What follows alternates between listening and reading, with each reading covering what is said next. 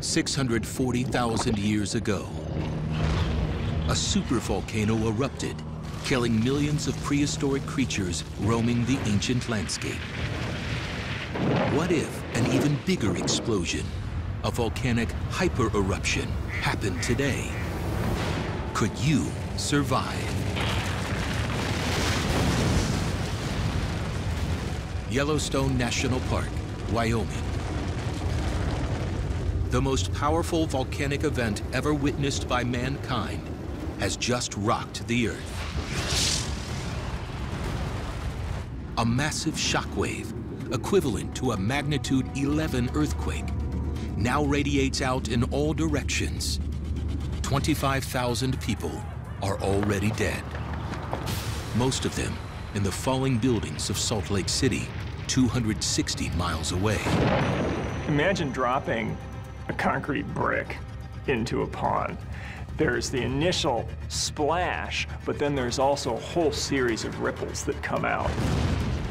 So after this hyper-eruption has exploded, the entire ground is just sending ripples out for hundreds of miles.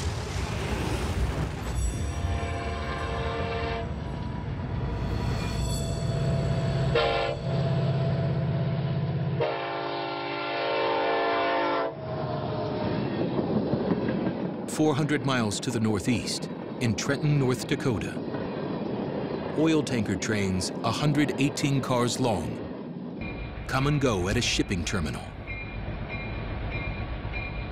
When the shockwave hits, the terminal's storage tanks rupture, and with the first random spark, 550,000 gallons of oil explode.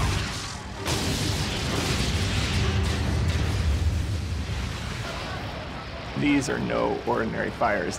These are fires of black crude oil, which is spewing carbon smoke into the atmosphere. Completely black, completely opaque, completely toxic. Dozens of terminal workers are burned to death in the explosions, and the thick smoke cloud reaches a mile in height. The deadly seismic wave races across the terrain, spreading destruction everywhere it touches.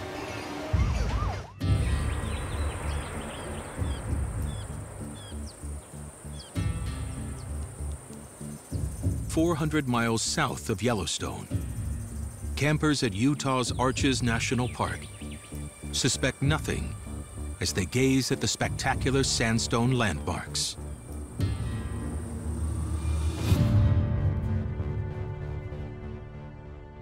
Arches National Park is a majestic collection of somewhere around 2,000 sandstone arches that have been eroded by wind to leave a gap underneath.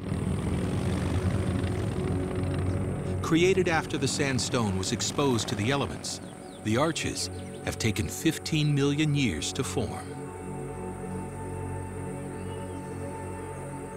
Delicate Arch, 65 feet tall, is the most popular and famous the world over. Landscape Arch is the longest, stretching 290 feet end to end. And Balanced Rock, weighing 3,500 tons, is an improbable oddity few photographers can resist. Sandstone is not the best building material, and so when you experience a strong seismic shock like this, these arches, which have lasted for millennia, which were patiently carved by rain and floodwater, will come tumbling down.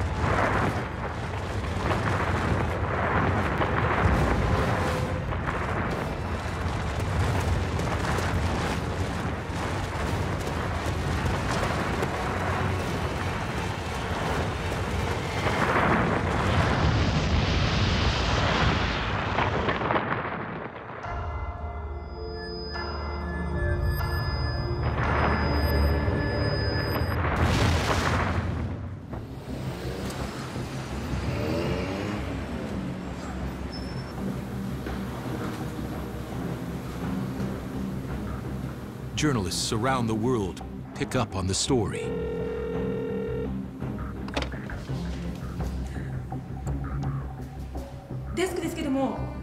I'm sure there would be people that think that one or both of these videos being so spectacular were hoaxes. But it doesn't take people long to realize that these two events are real and related.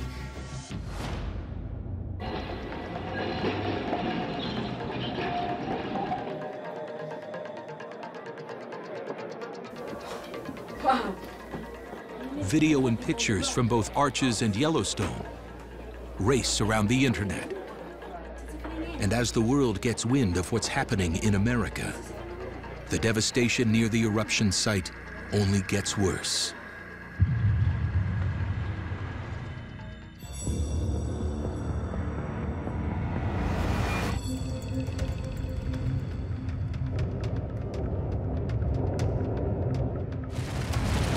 Around Yellowstone's glowing pillar of molten rock, a mushroom cloud forms. This mushroom cloud is being propelled by so much heat that's been generated. It can move higher through the atmosphere than anything we've ever seen like it before. We're talking 40, 50, 60, higher miles into the sky to the edge of space.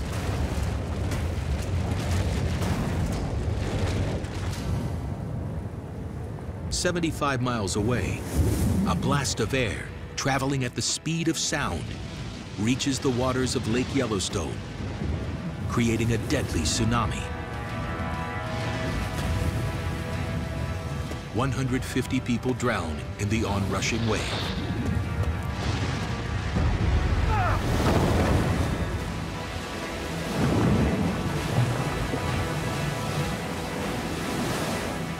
The only survivors are those who make it to high ground. The air blast also generates a deafening sound.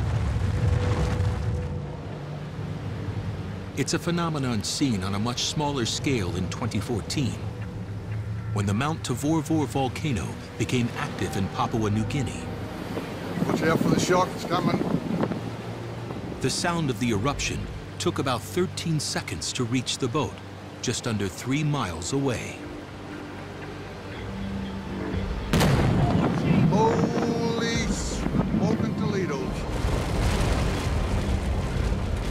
The Yellowstone hyper-eruption is thousands of times more powerful.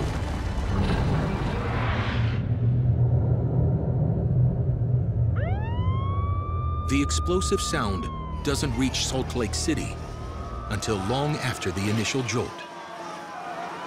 That's because the seismic waves travel much faster than sound waves.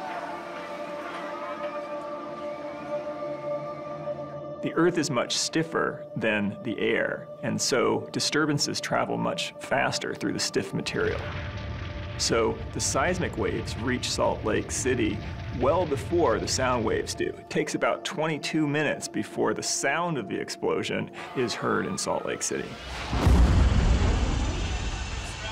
The sound of the blast is so loud that even as far as 2,000 miles away, it measures more than 150 decibels. It's like standing next to a jet at takeoff. It is easily enough to rupture people's eardrums.